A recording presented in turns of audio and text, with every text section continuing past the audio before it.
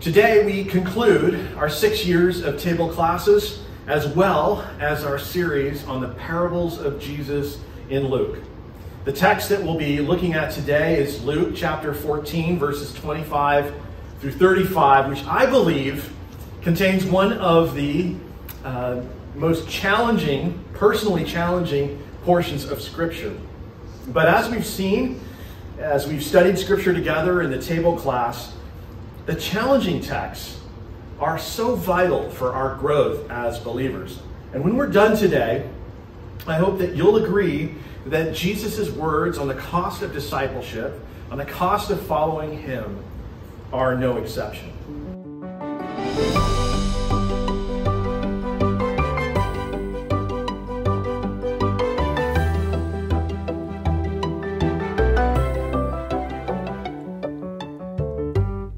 Our agenda for the class today is, of course, to read the passage, and then we're going to see what Jesus thought of large crowds.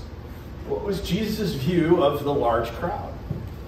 We're also going to unpack 2 parallel statements about the cost of discipleship. Then we're going to explore 2 small and mercifully, mostly self-explanatory parables. Then we're going to study a 3rd statement on the cost of discipleship. And finally, we're going to round it all out by learning from what I think is a fascinating saltiness metaphor that puts it all together. If you're watching somewhere else, the words will appear on the screen for our scripture today, Luke 14. If you're here and you have one of these sheets, you can follow along as I read through the passage. Now, great crowds accompanied Jesus, and he turned and said to them, "If anyone comes to me and does not hate his own father and mother and wife and children and brothers and sisters, yes, even his own life, he cannot be my disciple. Whoever does not bear his own cross and come after me cannot be my disciple. For which of you, desiring to build a tower, does not first sit down and count the cost, whether he has enough to complete it? Otherwise, when he has laid a foundation and is not able to finish, all who see it begin to mock him, saying, 'This man began to build and was not able to finish.' Or, what king, going out to encounter another king in war, will not sit down first and deliberate whether he is able with 10,000 to meet him who comes against him with 20,000? And if not, while the other is yet a great way off, he sends a delegation and asks for terms of peace. So therefore, any one of you who does not renounce all that he has cannot be my disciple. Salt is good, but if salt has lost its taste, how shall its saltiness be restored? It is of no use either for the soil or for the manure pile. It is thrown away. He who has ears to hear, let him hear." Let's pray. Father, as Jesus just said, we want ears to hear what you are saying. We trust that you got a hold of your servant Luke and you caused him to record accurately the words of Jesus that we've just read. Would you, in your mercy and grace, send your Holy Spirit to make these words come alive in us as never before, for our good and for your glory in the earth. We pray this in Jesus' name. Amen. So what did Jesus think of large crowds? Now, great crowds accompanied him, our scripture begins. Well, of course, great crowds accompanied Jesus. They were amazed at his teaching, Matthew tells us at the end of the Sermon on the Mount, because, quote, he taught as one who had authority and not as their teachers of the law. Jesus performed miracles. He fulfilled prophecy. there simply was no one like him. He was the Son of God incarnate. Of course, the crowds followed Jesus. Great crowds. How many today want to be followed by a great crowd? How many today are looking for a great crowd? The more people that follow, the more successful the messenger, right? There's a tendency, even in the modern church, to assume that if the church is drawing a lot of people, it must be because that church is being faithful to the gospel. If only that were true. If only that were true. A friend of mine interviewed, and I've told this story before, a friend of mine interviewed many years ago for a pastoral position at a large church here in our area. When my friend mentioned the church where he previously served, the pastor of this large church with thousands of attenders said, "I know all about your old church. This church is the Ferrari of churches. We do it right. Everybody knows it. We're kind of a big deal."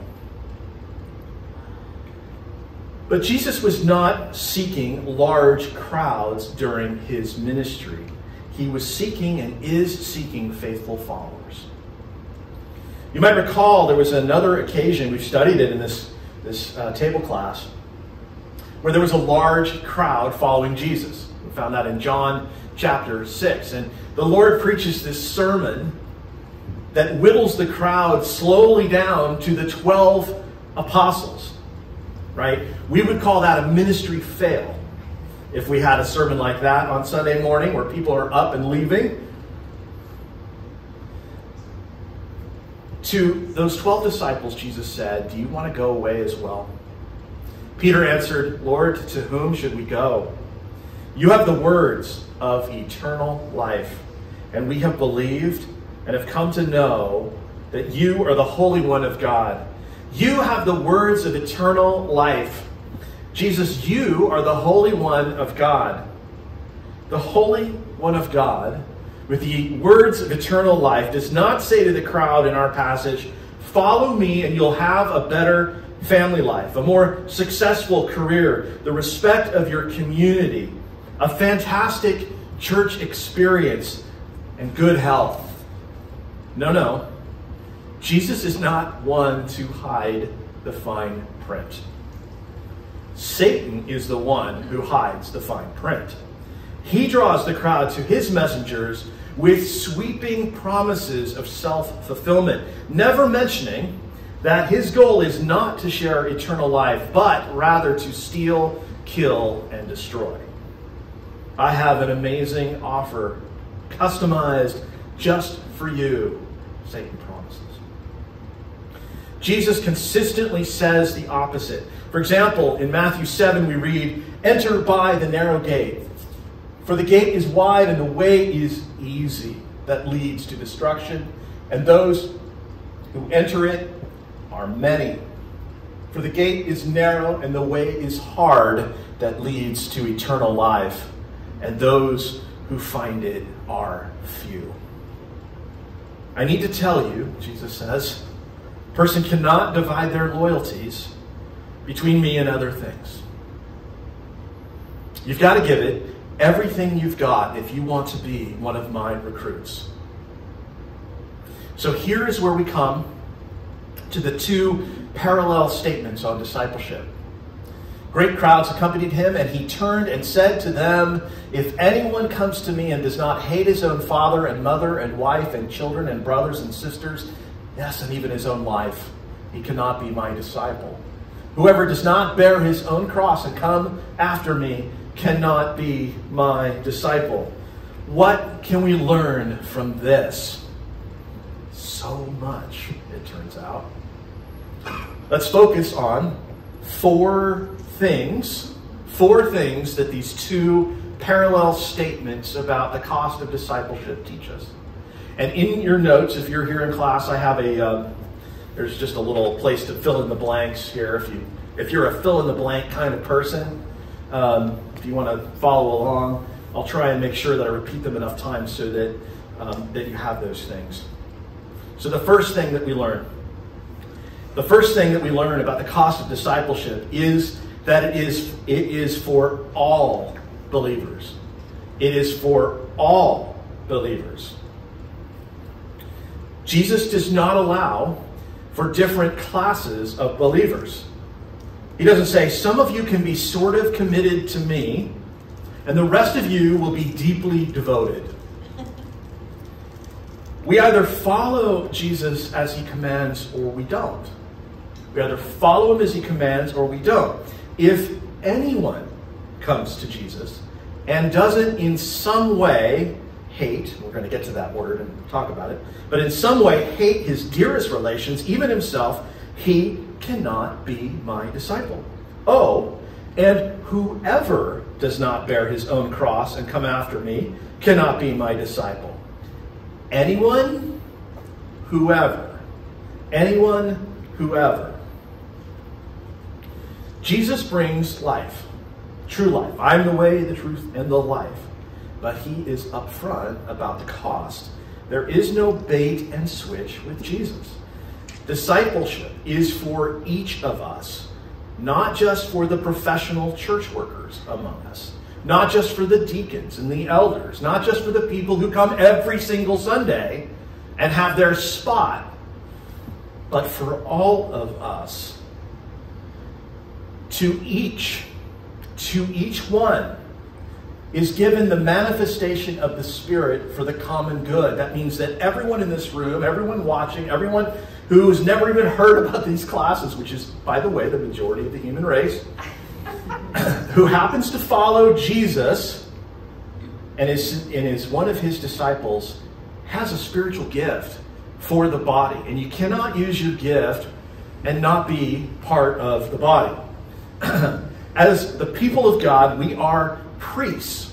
We are priests representing him to one another and to the world, and interceding on behalf of one another and the world to him. Discipleship is for all of us. So that's the first thing. Second thing. The second thing we learned from these parallel statements is, as Dietrich Bonhoeffer put it, when Jesus calls us, he calls us to die. He calls us to die. The call to discipleship, if you're working on this form, is to an unexpected death. It's to an unexpected death. For some, the death is a physical death. There are some people in the world that are teaching a class somewhere where they're actually at risk of their lives for doing it. And so are all the people who are in that class, who are worshiping, who are at church, even maybe in their own homes. So for some, the death is physical. But in all cases, in every case, we must die to our expectations about what our lives should look like. We also should die to our expectations about what our church should look like. We have to die to our expectations. We have to die to self, to autonomy. So, Jesus says to Peter, who's sort of standing in for all of us, he says, Peter, when you were young, you were able to do as you liked. You dressed yourself and went wherever you wanted to go. But when you are old, you will stretch out your hands, and others will dress you and take you where you do not want to go. During the pandemic, like many people, I started making sourdough bread. How many of you have been bread makers over the pandemic? Just okay, so you have a couple, right? That makes sense because nothing but time, right? For many months. So I started making sourdough, and I'm sure you know the bread making process with sourdough requires the use of a starter, which activates the dough. The starter is a fermented mixture of water and flour. I use a scale to ensure that I have exactly the right amount of water and flour in my starter. It's 1 part water to 1 part flour, right? So I randomly pour out the flour, 122 grams, I'm going to add 122 grams of water to replenish my starter. Some of us are acting as if Jesus is merely the starter to our lives. You measure one part Jesus for every one or two parts of something else, like our friendships, our family, our careers, our aspiration, our leisure, our politics. We don't want to be too religious, too committed, too strange for the world, but we also don't want to miss out on all the advantages of connecting with the one who has the words of eternal life. We want this both and Christianity. Jesus will have none of that. We don't stir a little of him into our lives. We don't come to him to be a better parent, a better child, a better neighbor. We don't encourage people to follow him to save our community, our nation, or our world. Now, of course, following him is going to improve our ability to love. Our discipleship may positively affect the world around us. In fact, it likely will. But Jesus isn't here to help us build the kingdom of man. He isn't here to help us build the kingdom of man. He is here to call us into the kingdom of God. As Tim Keller puts it, you don't fit him into your goals. He becomes the new goal. At any moment, the disciple of Jesus must be prepared to do something unexpected, to die in some way to the world and its ways. In first century Palestine, just like it's true in many traditional cultures today, the family was the center of daily life.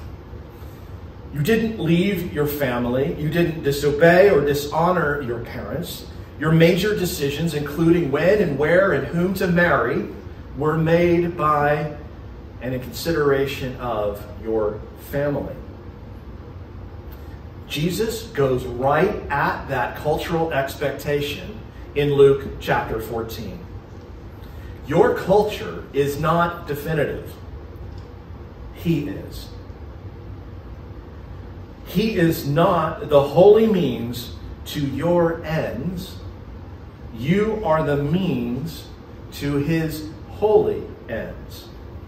Yes, his ends will be wonderful for you. They will be exciting, satisfying, and fulfilling, but they are his ends, and you must commit to them.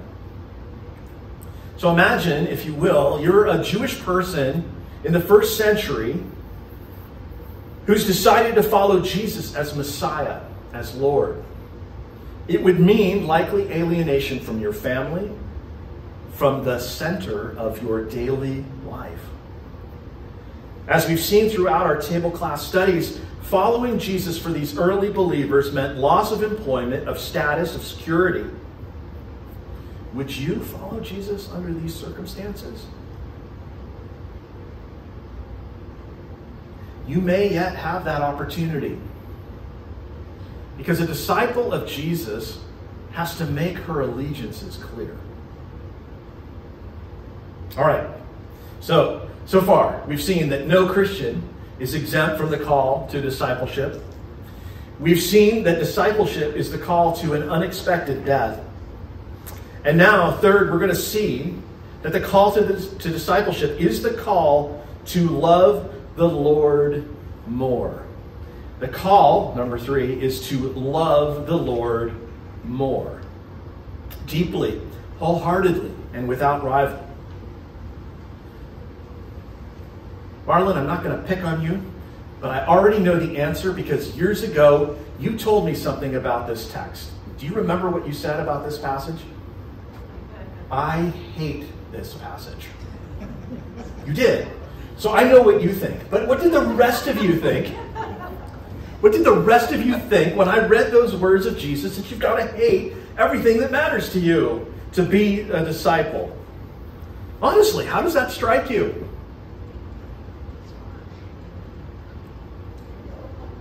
Don't like it. That's like the G-rated version was coming down from the PG version. I heard it years ago. Yeah. Define hate. Good question, good thought. define hate. We're going to do that here. The call to hate, it turns out, is not literal, but rhetorical. It's not literal, it's rhetorical. In fact, in the Semitic culture, in the Jewish culture of the Old Testament and the New Testament, the verb to hate does not always mean to feel an intense and passionate dislike for someone or something. It doesn't always mean to feel an intense and passionate dislike. It can also mean to love something or someone less than something or someone else. It can be used comparatively. So Greg Boyd summarizes this. He writes, in Hebraic thought, when love and hate are contrasted, they are usually meant hyperbolically. Hyperbole is a style of speaking. Jesus made use of it. The idea is there's a dramatic statement for effect, often an exaggerated statement for effect. It's a teaching tool. The expression simply means, the idea of hating simply means to strong or loving, to strongly prefer one person or thing over another. So Tim Keller points out, by the way, pray for Tim. Tim's now has stage 4, not you, Tim, but Tim Keller has stage 4 pancreatic cancer. So pray for him, pray for his family. His spirits are very high. They really are, because he's a disciple of Jesus, and we're going to talk about some of that later. But Tim Keller points out a very helpful example from the Old Testament about this use of love and hate. Okay, so he points to verse 30 of chapter 29, when Jacob is said to have loved his wife Rachel more than his wife Leah. Okay, so in verse 30, we are clearly told that Jacob loves Rachel more than Leah. That is a complicated domestic life, but whatever. He loves Rachel more than Leah. Okay, so that's verse 30. His sentiment, loving Rachel more than Leah, is characterized as hatred of Leah in verse 31. Okay, so the first verse, Jacob loves Rachel more than Leah. Second verse, it's characterized, Jacob's sentiment is characterized as hatred of Leah. When the Lord saw that Leah was hated, that is, when the Lord saw that Leah was loved less than Rachel, he opened her womb. But Rachel was barren, right? Because God loves the brokenhearted, right? He reaches out and he loves this woman, despite the fact that her husband prefers his other wife. Complicated domestic life. But the thing we want to know and take away from this is verse 30. We talk about Jacob loving Rachel more, and that's explained in verse 31 as hatred of Leah, right? Make sense? So we're following that? See, it's a common idea in Hebraic thought. So of course, God does not want us to actively despise our parents, our spouses, our children, our siblings, or ourselves. According to Jesus, the law can be summarized, it can be summed up in Leviticus 19:18. Love your neighbor, right? Love your neighbor as yourself. Paul writes, husbands, love your wives as Christ loved the church and gave himself up for her. Jesus himself quotes the Old Testament law, for God commanded, honor your father and your mother, and whoever reviles father or mother must surely die. And then, even earlier in Luke chapter 6, verse 27, Jesus tells his audience, love your enemies. Do good to those who hate you. Bless those who curse you. Pray for those who abuse you. Pray for those who abuse you. So if Jesus was teaching in today's passage that his disciples had to actively despise their family, friends, and selves, he was contradicting his own teaching throughout the scriptures. And if there's one theme that we've come back to over and over again in our time together, it is this. If we read the Bible in a way that makes it contradict itself, we aren't doing it right.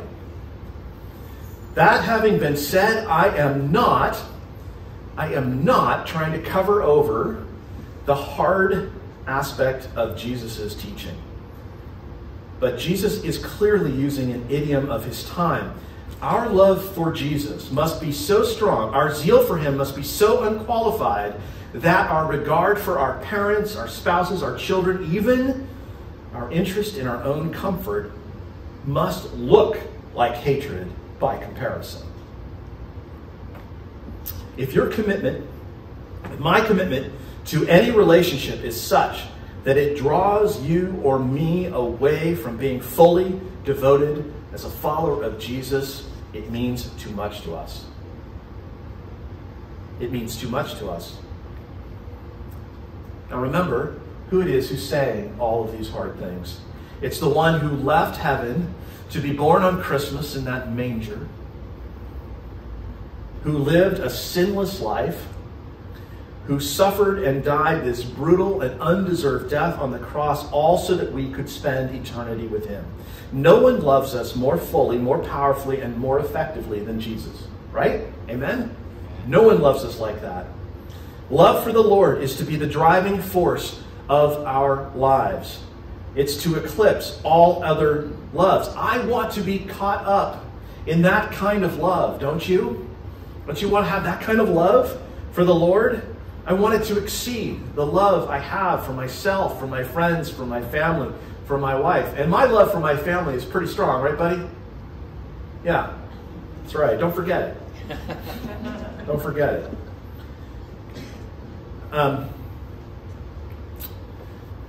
Tim Keller, brilliant man that he is, calls us back to look at the work of another brilliant man, St. Augustine. And St. Augustine was very helpful in his writings in addressing the question of how we live a life that honors God, that experiences peace, that says no to besetting sins. It is not personal discipline. I mean, discipline is good, right? Discipline is important, but the key to a godly character is not developing some sort of personal power. It is, according to St. Augustine, the reordering of our loves. Reordering our loves. So some of us are paralyzed by our failures as a son or daughter, as a spouse, or as a parent. Some of us put ourselves out there once or twice or 10 times, and we were burned for it. We, grasped for that brass ring, and we fell flat. So we often respond by saying something like, well, that stuff didn't matter anyway. It's just stuff. It's just, doesn't really matter. That's not important. Or we respond with actual hatred, right, of those things, of the things that hurt us. And they probably do deserve some measure of condemnation. But as Augustine demonstrated, however, the key to overcoming our past hurts is not to love the ones who hurt us less or to hate them. The solution is not to denigrate the things that we once valued and hoped for. It's to love the Lord more than those people and those things. It's to reorder our loves. In Keller's words, the essence of a transformed character is to hate these things comparatively. So we need Jesus to be our Rachel, don't we? We need him to be the star that outshines all the other lights in the sky. We need him to loom so large in our life that his gravity pulls us away from other things. Lord, please give us that kind of love for you.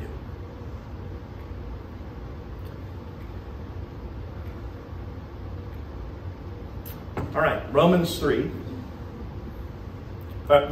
verses 3 to 5. This is the kind of phrasing that we see in Scripture, right? So it's going to sound very familiar. We rejoice in our sufferings, knowing that suffering produces endurance, endurance produces character, and character produces hope, and hope does not put us to shame. Okay, so far very familiar. because God's love has been poured into our hearts through the Holy Spirit who has been given to us. The disciple loves Jesus more than he loves other people, more than she loves other things. We can suffer hurts and wrongs, slings and arrows, and not be overcome. Why? Because the Lord pours his love into our hearts through the Holy Spirit, who has been given to us. God wants us to love him, and he helps us do it. He gives us the Spirit that helps us enter into the love that's at the center of the universe. And I've discovered the more time that I spend in the Word of God, the greater my love for him is. Right? I've discovered that, whether it's studying in a group like this or it's in private, personal devotion. Is that true for you? I see some nodding, right? I see nodding. So this is important stuff. So to recap, our two parallel statements teach us that discipleship is for all, not just for the super believer, whoever that might be. It's a commitment to follow despite the unexpected death that results. And it's dominated by love for God over other things and other people. And fourth, the disciple walks in Jesus' shoes. That's number 4. The disciple walks in Jesus' shoes. We, like Jesus, take up our crosses and follow him. You know, a lot of people have said it more eloquently than I can. It may be, I would call it a pretty obvious observation. When you pick up your cross, you are picking up the instrument of your own death. Right? I mean, that is the purpose of the cross. In his preface to his book, Dominion, historian Tom Holland writes of crucifixion. This is his takeaway from his study of the ancient practice. To be hung naked, long in agony, swelling with ugly wheals on shoulders and chest, helpless to beat away the clamorous birds, such a fate Roman intellectuals agreed was the worst imaginable. This, in turn, was what rendered it so suitable a punishment for slaves. When the Roman soldiers led a man to be crucified, it was customary for that person to carry his own cross. And everyone would see him on the journey and know that he was in a really bad situation. Once the cross is taken up, things end only one way.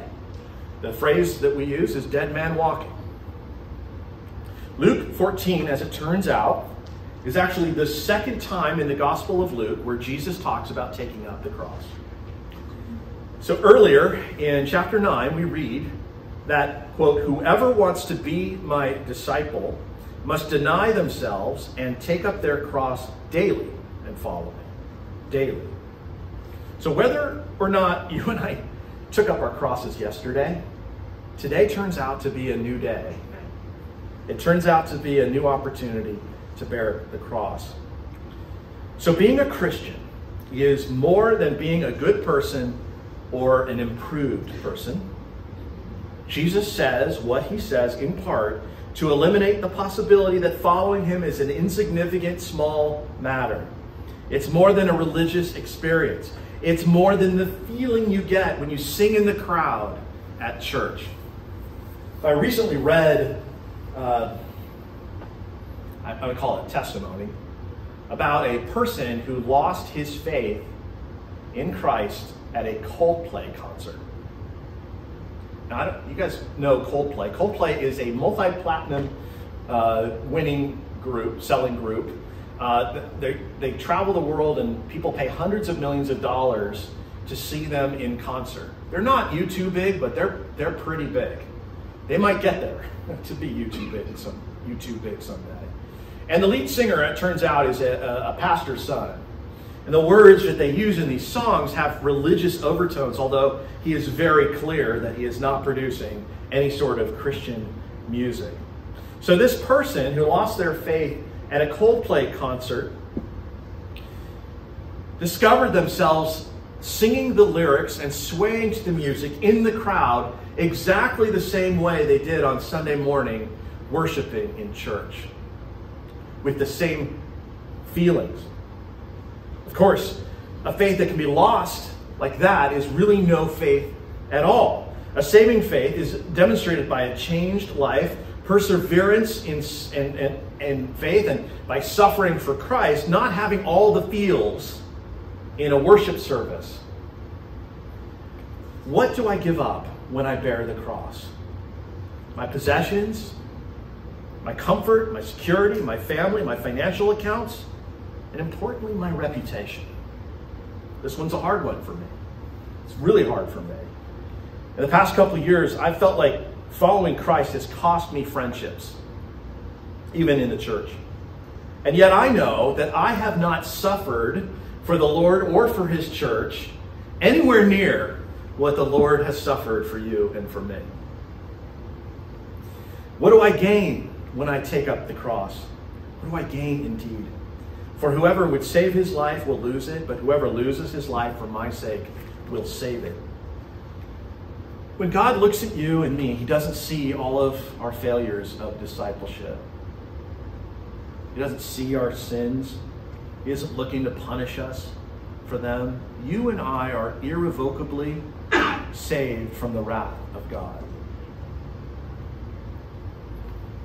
When you and I bear our crosses, we aren't suffering for our own sins. We aren't suffering for our own sins. We're identifying with the Lord that we love.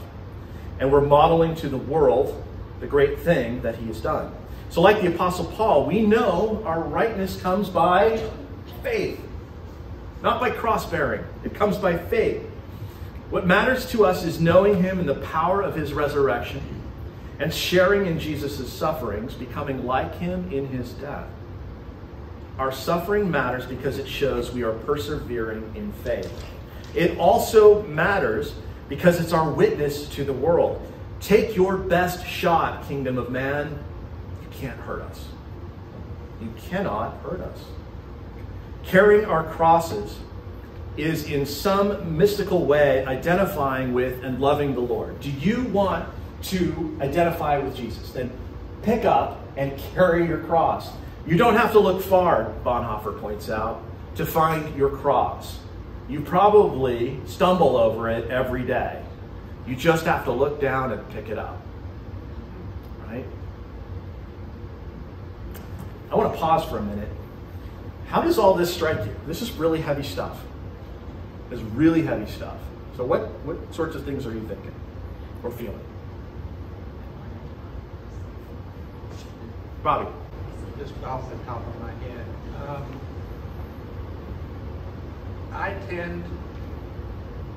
There's a tendency for me at this point in time to be more consumed with things that really don't matter. Social media, the news, things of which I have no control. And I recognize that I overlook things that are right before me. Yeah. To where I do have an impact, whether it's talking with someone at the line in the grocery store, or having the contact communication with family and friends. Those, the imminent, yes, as opposed to the transcendent. I'm sometimes more distracted by stuff that really doesn't matter. Yeah. Distracted. Yeah. Me too. And miss looking down and picking up my cross. Yeah. Yeah. So this is the exact opposite of what the world is telling us. It isn't about personal discipline, not pulling ourselves up by our bootstraps, not being more enlightened, any of that. You can switch the focus to loving Jesus more. That is Yeah. so Yeah. different than what we hear every day, everywhere. Right. Right.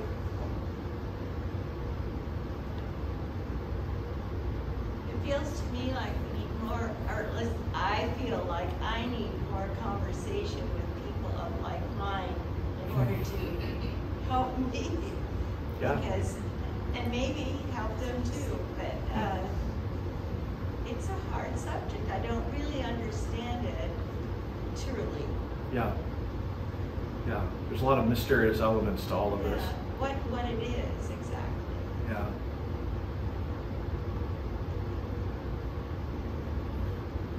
Thank you for all that. Right? Yeah. Jeff. I really like when you went to Romans 1:17 there, and that really gave me comfort. You talked about our union with Christ, you know, and Yeah. our union with Christ gives us the confidence to pick up our cross, and you just nailed that. Yeah. Bless you. Everybody dies and everybody suffers. It's a universal experience. And anyone who tells you they haven't suffered is not paying attention to their own lives. Everyone suffers.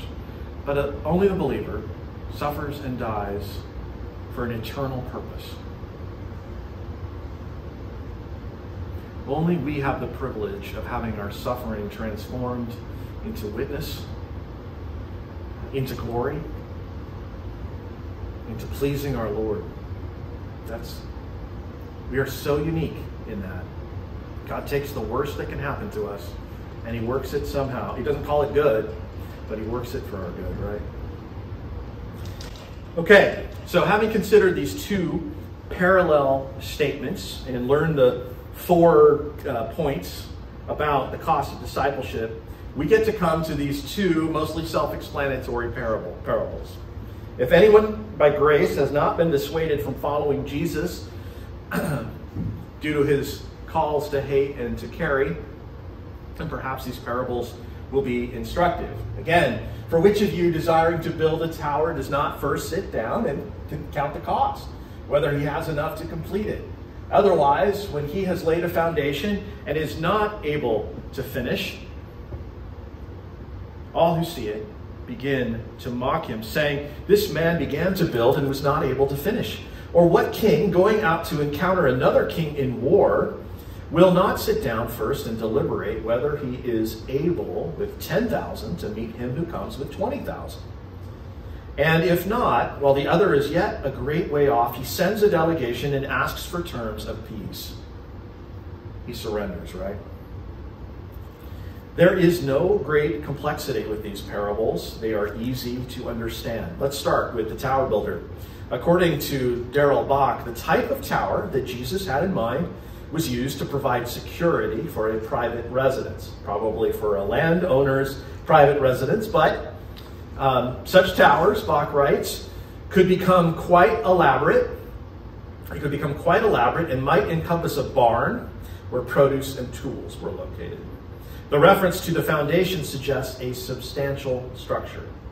So the wise tower builder would think about the project before they got started and make sure they had enough money to not run out of funds. We're putting in a pool in my backyard, and believe me, we're very sensitive to the cost of the pool. In fact, with the rain over the next few days, right now it's dirt with frame in it. I am not looking forward to the repair of the hole in the ground after all of the rain. But we're prepared for some contingencies, right? We didn't spend all of our cash on this pool, right? So you plan ahead when you're going to do something. Bless you. In the same way, someone who's thinking about giving her life to Christ ought to ask whether she's willing to see it through to the end. You don't want to lay the foundation only to have to call it, oh, that was my Christian period. That was when I was a Christian, you know. You're not going to follow in Bob Dylan. Is that the famous guy who had a Christian period? There's lots of folks who had that experience. Jesus presents us with a curious evangelism strategy here. He doesn't say to the crowd, follow me, it'll be easy. Follow me, it'll come up roses. Because it won't be easy, but it'll be worth it. That should be our message too. It won't be easy, but it will be worth it. How do we meaningfully communicate that message? By suffering. By persevering in faith. That's how we communicate to our family, to our loved ones, to our friends. It's how we engage with the suffering we're called to do. That's what communicates. It won't be easy, but it'll be worth it. You know, there was a scribe who once went to Jesus and said, I'm going to follow you wherever you go, teacher. And Jesus said, famously, foxes have Foxes have holes and birds of the air have nests, but the Son of Man has nowhere to lay his head.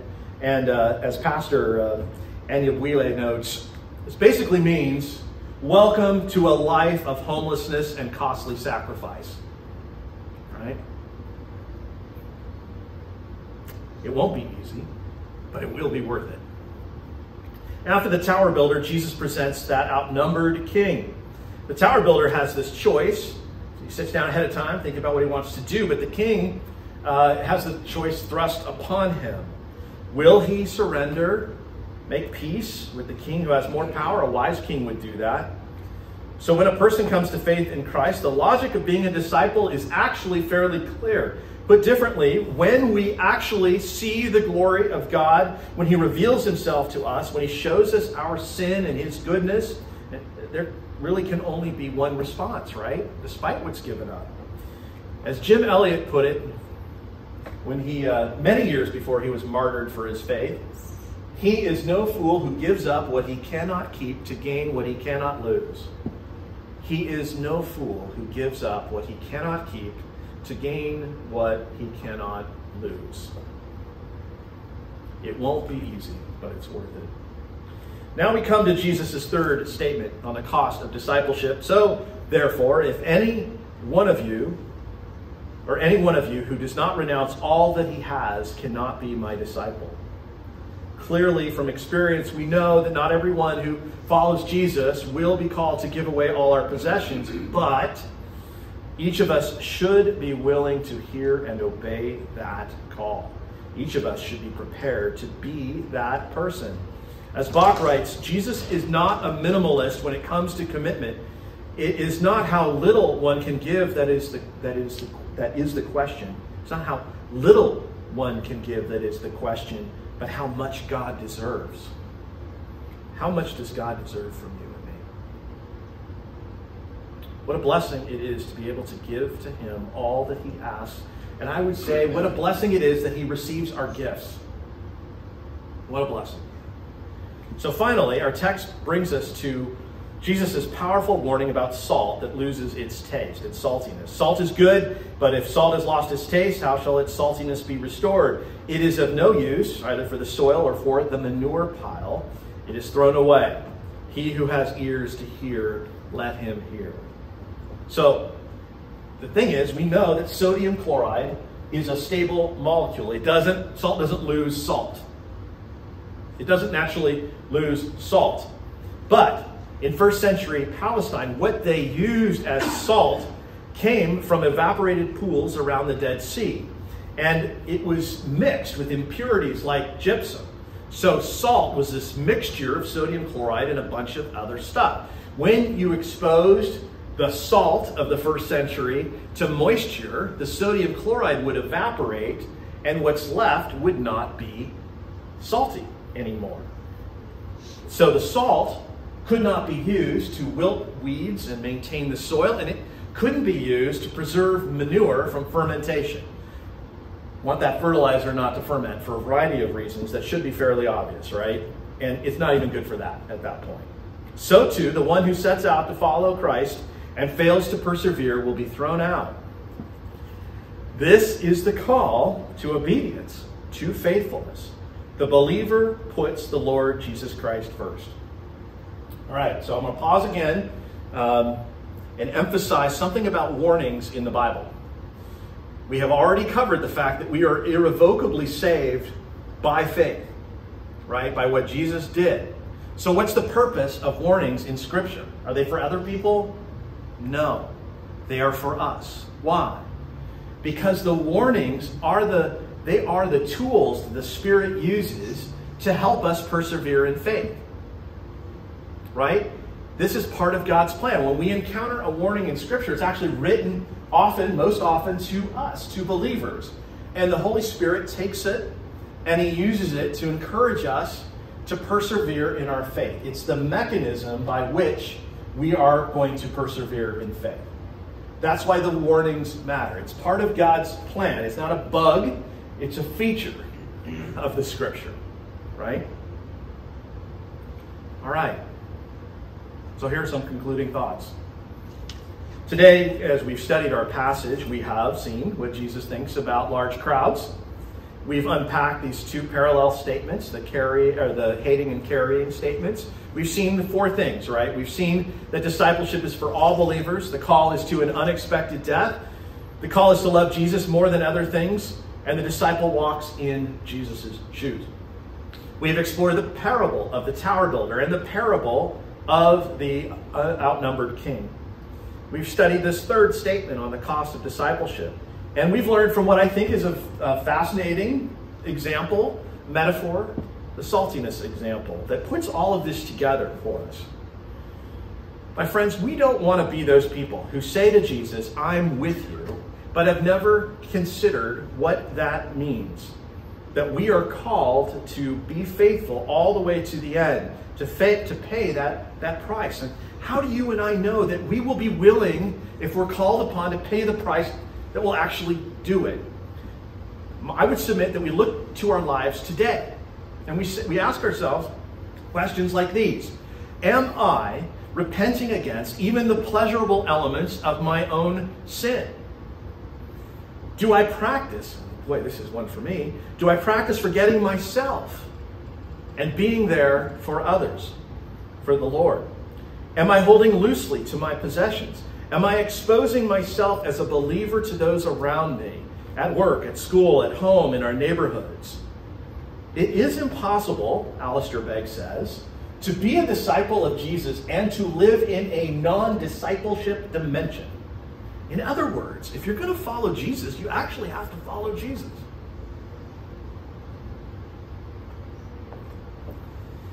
Everyone is a disciple, a follower of something.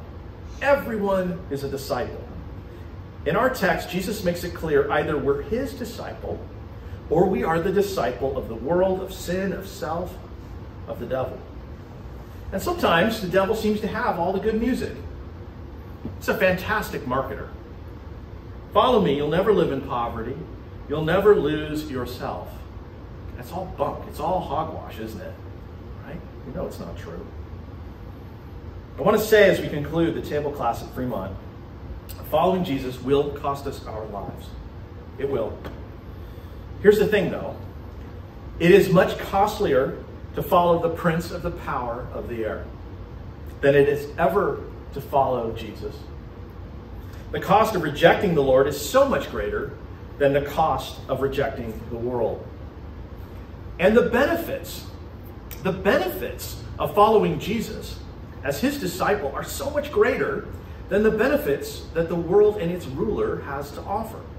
Greater is he who is in you than he who is in the world.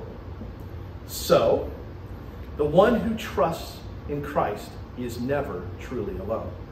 I have felt alone, but I am never truly alone. I am with you always, Jesus promises, even to the end of the age. The one who is in Christ is never crushed by guilt. In him we have redemption through his blood, the forgiveness of our trespasses according to the riches of his grace. As far as the east is from the west, so far as he removed our transgressions from us. The one who is in Christ is never without hope. We do not lose heart. This light and momentary affliction is preparing for us an eternal weight of glory beyond all comparison. The one who is in Christ can never be more loved. This is real love. Not that we loved God, but that he loved us and sent his Son as a sacrifice to take away our sins. And the one who is in Christ can never be made more alive. Truly, truly, I say to you, whoever hears my word and believes him who sent me has eternal life. He does not come into judgment, but is passed from death to life. The disciple of Jesus, never truly alone, never crushed by guilt, never without hope, never more loved, never more alive. Thank you, Lord. Amen.